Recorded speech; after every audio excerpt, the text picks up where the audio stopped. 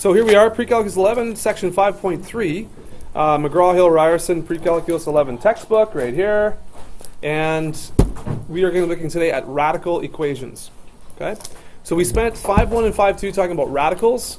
So if you have something that looks like, you know, the square root of 2, that's a radical. That's an irrational number. This is simplest form, simplest exact form. That is a radical. If you have something like this,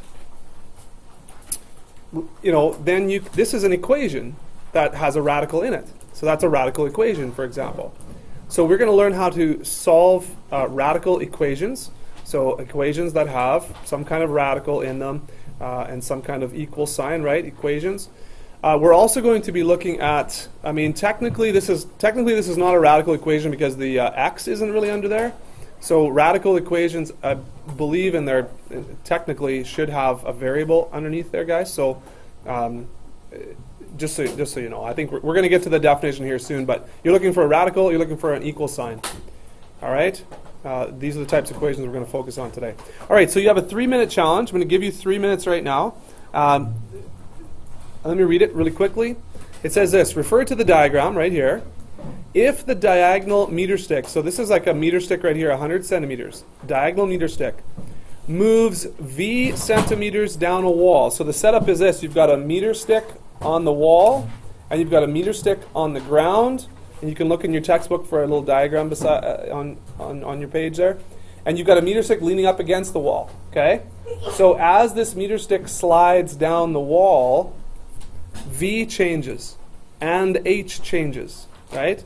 So as h gets bigger, so does v get bigger. And there's a relationship between h and v. So what I want you to do is, with a partner, and again, I'm going to give you 3 minutes to do this, I want you to determine the dimensions of the right triangle that's highlighted in blue here. And then number 2, more importantly, write an equation describing v as a function of h. So you're going to write v equals something, something, something with an h in it. Okay? For step number 2. 3 minutes. Go.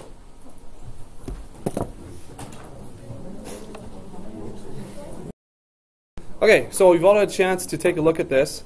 Let's take a look at question number 1. Okay? We talked about this briefly here. What are the dimensions of this triangle? Well, we've got h here. We've got 100 here. And what is this dimension right here? It is 100 minus v, right? Here's 100, and we subtract v from it, and that is the dimension of this side. Okay, so we've got 100 minus v, we've got h, and we've got 100. So write an equation describing v as a function of h. So basically, how are all of these 3 terms related? So somebody give me your answer for v.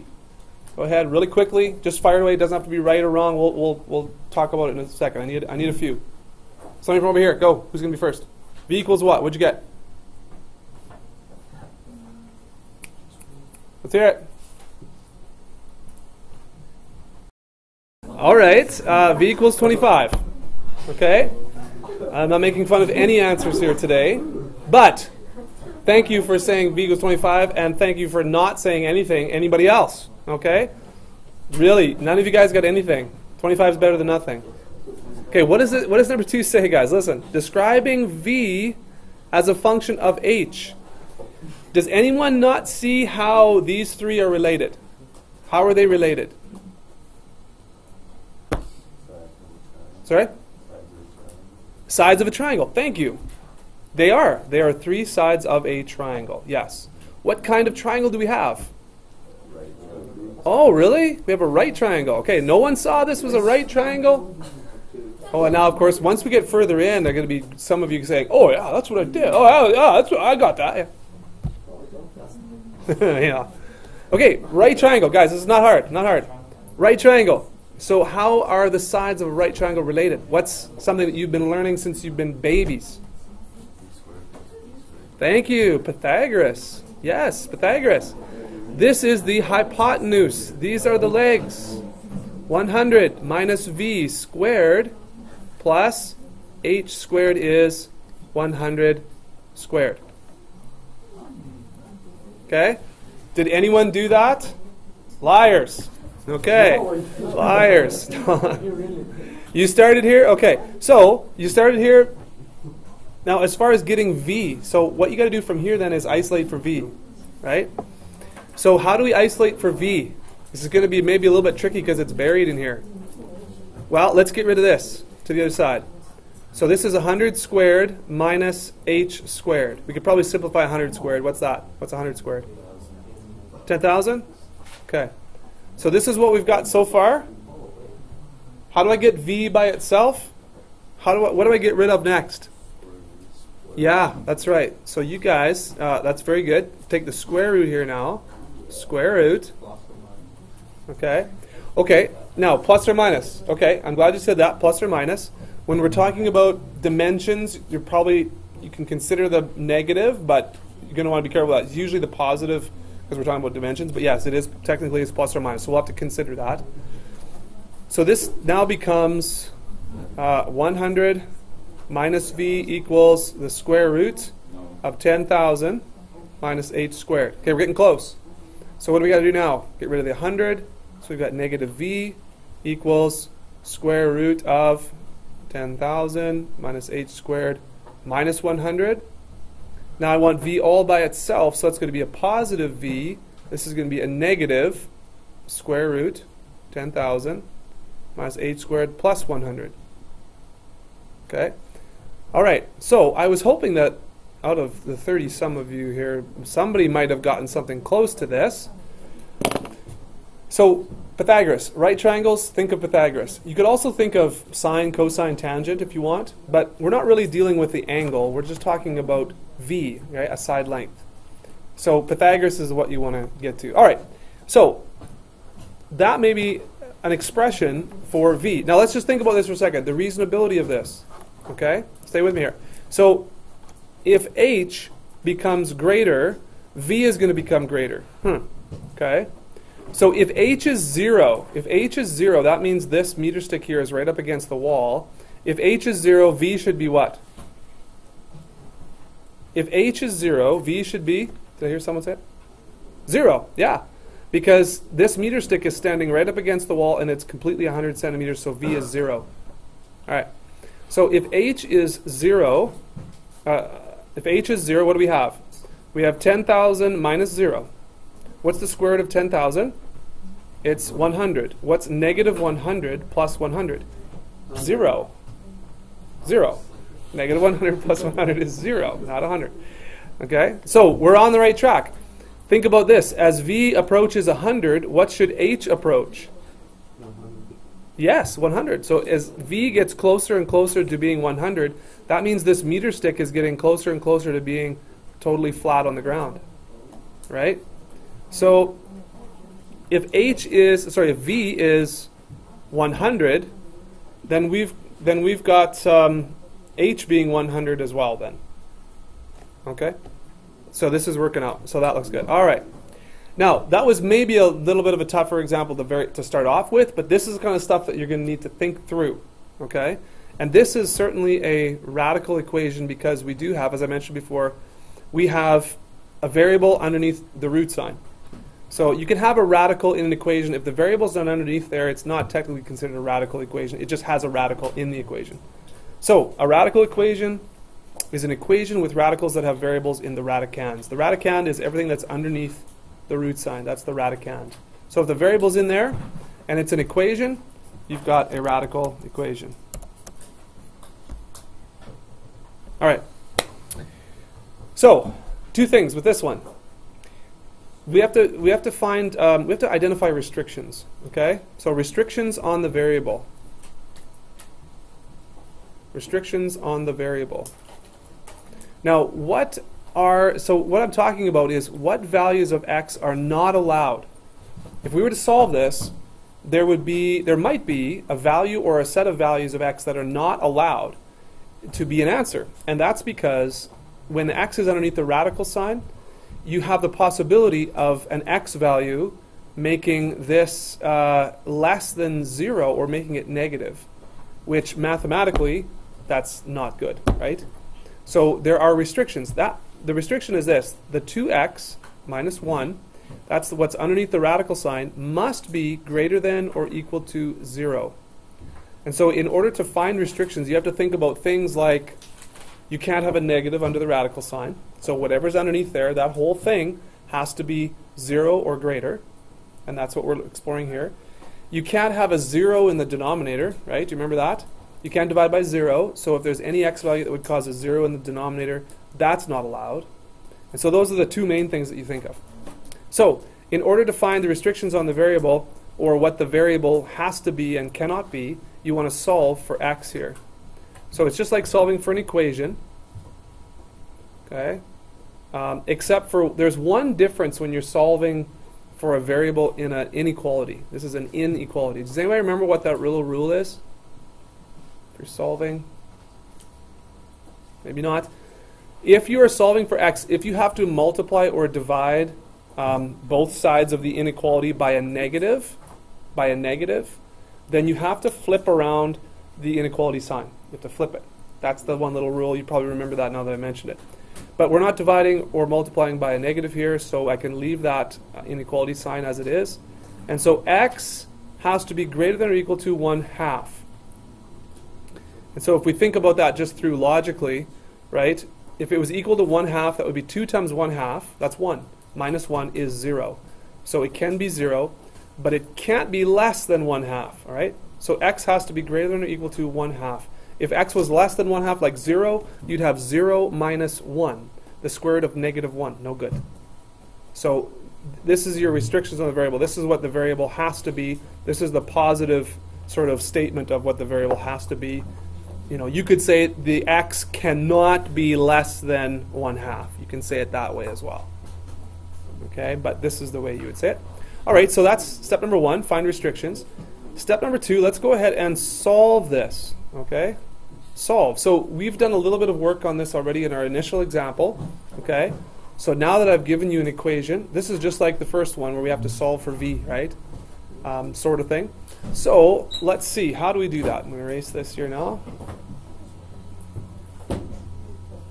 If we solve, we have to get x all by itself, so let's clear off everything that's outside of this radical here and get it to the other side. So I'm going to have this, root 2x minus 1 equals 12 minus 5. Okay? Going to get rid of this to the other side. So a positive 5 here becomes a negative 5 on the other side. Do I see that? So now I have root 2x minus 1 equals 7. I got to liberate the x from the root sign. So I have to kind of like get rid of that root sign. What's the opposite of taking the square root? It is squaring, right? So what you're going to do now is once you have the radical all by itself there, okay, that's when you know you can square that. It's going to be real nice and easy. So the square root and the square cancel each other right out. They're opposite operations. So what you're left with is simply 2x minus 1 here. And 7 squared is 49. Okay? So now we're really close. This is just simple algebra now. So 2x equals, we add 1 to both sides. 2x equals 50. Divide both sides by 2. X equals 25. Yeah, that was a different question. It said 25. You meant this one. Okay. All right. Yeah, 25. This is okay. Oh, okay. All right. So now the final thing is here we have to check. Okay, when we solve really 2a now is we have to check. And the reason why we have to check, guys, is because when we solve things algebraically, like when we square something, if you square a positive value, you get a positive answer.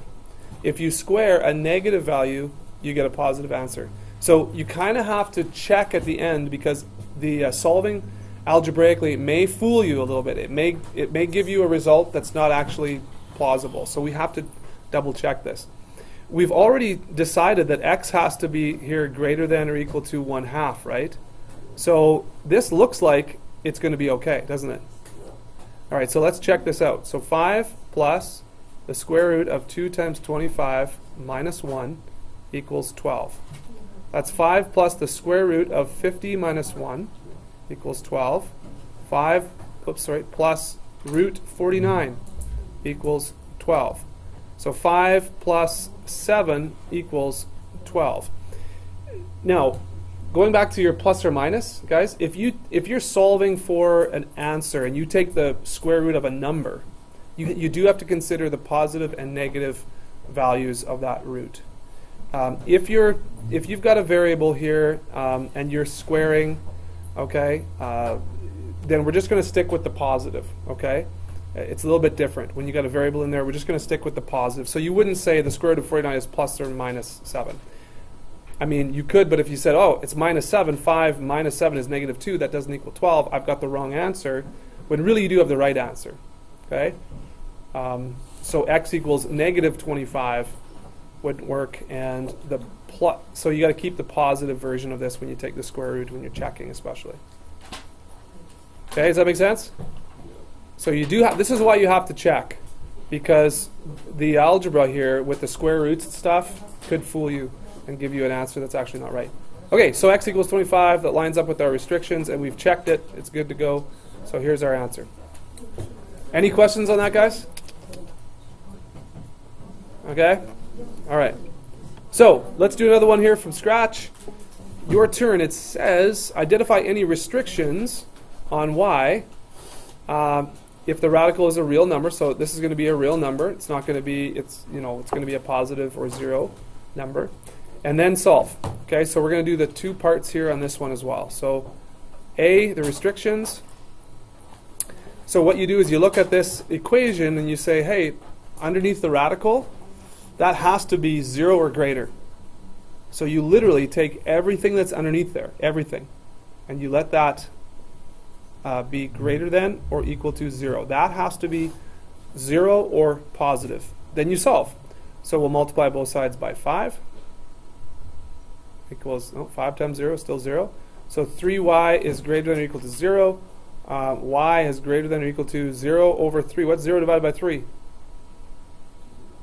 0. Okay? So as long as y is greater than 0, we're good to go. It's positive. Okay? So y has to be greater than 0. Okay, so let's go ahead and solve now. If we solve that, we've got, let's get the 8 to the other side. So let's get rid of that negative 8. Let's add 8. So we've got the square root of 3y over 5 equals negative 2 plus 8. And that's going to be negative 2 plus 8, of course. We can simplify that. Is 6. I need to get rid of this radical, so I'm going to do the opposite operation, which is squaring. And if you square one side of the equation, you have to square the other. So again, that's an operation that you can do. You have to do the same to both sides, though. And you have to square the whole side, which I'll get into a trickier example later, but you have to square the whole side. So this is going to be 3y over 5 equals 36. So now we've gotten rid of the radical. It's just a straight arithmetic.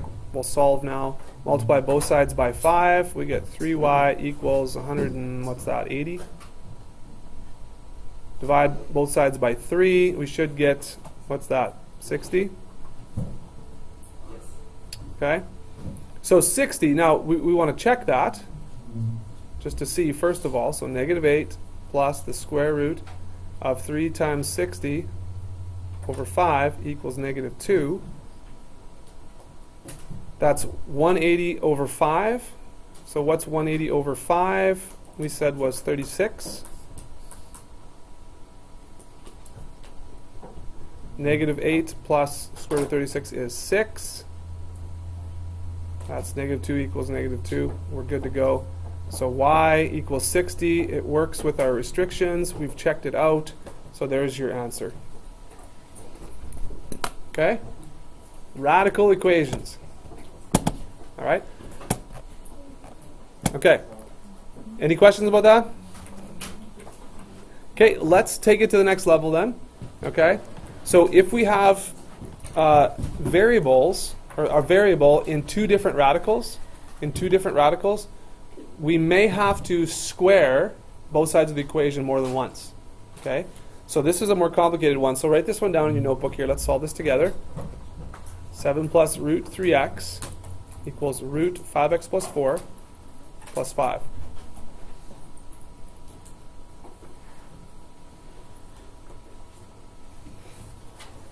Okay, it's a good idea to at least mental note what your restrictions are. So x has to be, over here, x has to be greater than or equal to 0, right? This can't be negative. And over on the other side, this whole thing here has to be greater than or equal to 0. So 5x has to be greater than or equal to negative 4. X has to be greater than or equal to negative 4/5. Okay, so we'll keep that in mind. And if we have two different restrictions, the allowable answers here are where they overlap. So they have to meet both of these criteria. So it has to be greater than 0 and greater than negative 4/5. So on a number line, here's 0, here's negative 4/5. So it has to be over here, and it has to be over here. So look at this. This area right here doesn't work for this part of the equation. So where they overlap, that's where both of them, like both of the pieces here are allowable. That's where you want to focus on. So this actually has to be greater than or equal to 0. It cannot be in this region because that will make this thing negative. Okay? So we'll just keep that in mind. Again, if you solve and then you just make sure you check your answers, then you don't need to know this ahead of time. But I'll show you this now. So let's solve. Okay. What we want to do is we want to get one side of the equation to have a radical only. Okay. So we want to isolate the radical on one side of the equation. Okay. And what I'm going to do is I am going to isolate this radical because it's got a binomial underneath it. It's a little more complicated than this one. So let's take this 5 over here. So 7 minus 5 is what? It's going to be 2. Okay, so this is what we have now. All right, that's your first step. So isolate one of the radicals. Usually the one with the more terms underneath in the radicand, that's the one you want to isolate. Now, please do not do this, okay? This is a huge no-no, okay? Don't do this next part, okay? Don't do this. Don't think that squaring both sides, don't think that it means this. 4 plus root 3x squared. Okay, don't do this because you cannot square separate terms that you're adding or subtracting. What you need to do is you need to treat this as it really is, which you have to do FOIL. Okay, it's a binomial. It's that whole thing times itself. All right, so don't square each term. That's a very common mistake. Every year students do that. Okay, don't fall into that trap. Because I know when you're doing things quick, it's like, oh, just square both terms, that's no problem. It's a binomial, you have to square the whole thing. So this turns out to be 5x plus 4, we're good there. This turns out to be 2 plus root 3x times 2 plus root 3x. So it's going to be 4, okay, you're going to have plus 2 root 3x plus another 2 root 3x, so that's plus 4 root 3x, and you can write this out as two binomials and do the FOIL if you can't do this in your head, no problem. And then when you square root 3x, you get plus 3x. Okay, so that's what you get when you FOIL this out. We're foiling all this out. That's what you get. Now the problem is we got rid of one radical, but we still have another radical. Okay, no problem. What you want to do is you want to isolate now this radical, the only one that's left. You want to get that all by itself, and then you can square both sides again. So we're going to have to do that process twice. So let's take away 4 from both sides. Oh, this is nice and easy. The constants are all gone. Let's take away 3x. Oh, that's a common term over here, like terms. It's going to be nice and easy. So I've got 4 root 3x equals, what's 5x minus 3x? 2x. Awesome. Okay. Now, you could stop right here and square both sides if you want. You could totally do that. Or you could divide both sides by 4 to get rid of this 4 first and then square. It doesn't really matter. If you have one single term, you can square it anytime now. So that's what I'm going to do. I'm going to square this and square this side.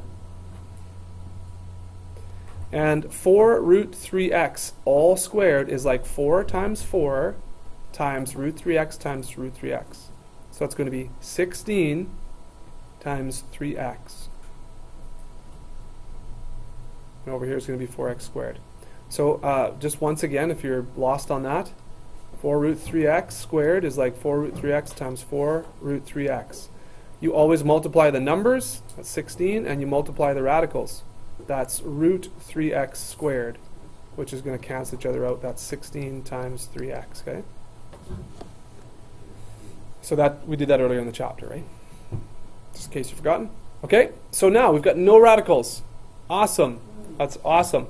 Except for the fact that we now have x in two different terms. So we can't isolate for x. We can't just get x all by itself equals whatever. It's in two different terms. So how do we approach that? Okay, well, let's do this multiplication. Actually, yeah, let's do this multiplication. So 16 times 3 is 48. 48x equals 4x squared. Okay, so I'm going to have 0 equals 4x squared minus 48x. So you have it in two different terms. You should remember from last chapter that we can factor and use the zero product principle. And yes, I do have your exams marked. I'll get them back to you eventually. Okay? Your marks are all up in Power School, so maybe you've seen that. Yes? Yep.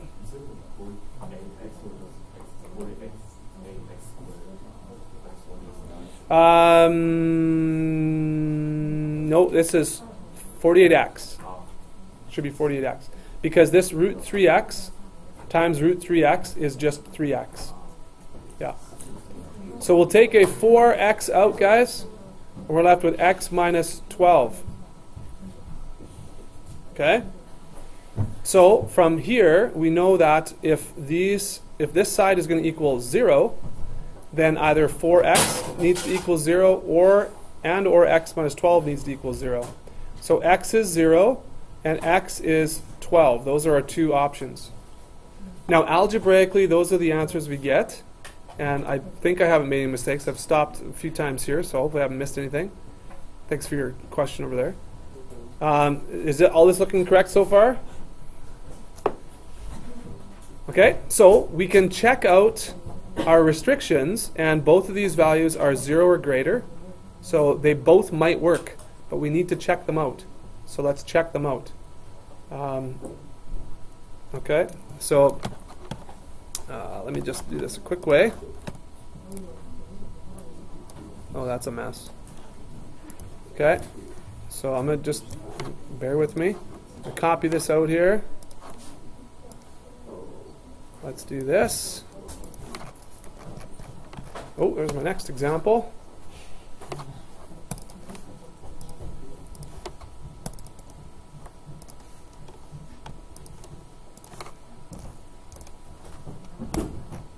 Okay, so if we check, we need to put 0 in here and 0 in there. And what do we get? That's 7 plus root 0, so that's 0. Equals root 0 plus 4, so that's root 4 plus 5. Okay, so let's see, does that work? 7 equals 2 plus 5, that's correct. Okay, if I were to do that again, let's try that again, and put 12 in there. So 7 plus root 3 times 12 is 36. Equals root, what's 5 times 12 is 60 plus 4 plus 5. Sorry? So we have 7 plus 6 equals square root of 64 is 8 plus 5. That's 13 equals 13. That seems to check out as well. So in this case, we have two answers. Okay? That's a real big kid problem. Okay? This is a big kid question. All right? This whole section probably is a big kid. I guess we started with a big kid question, didn't we? Okay? That was pretty tough, eh? So in solving this, you have to square both sides twice to check your answers. Okay? And then call it a day. Any questions there? Okay. So I think I've got one more example here. Yeah, and then we're done. One more example. Got to do this one because it involves the Riders. Go Riders. Finished first this year. Awesome. Let's give it up for the Riders. Or not.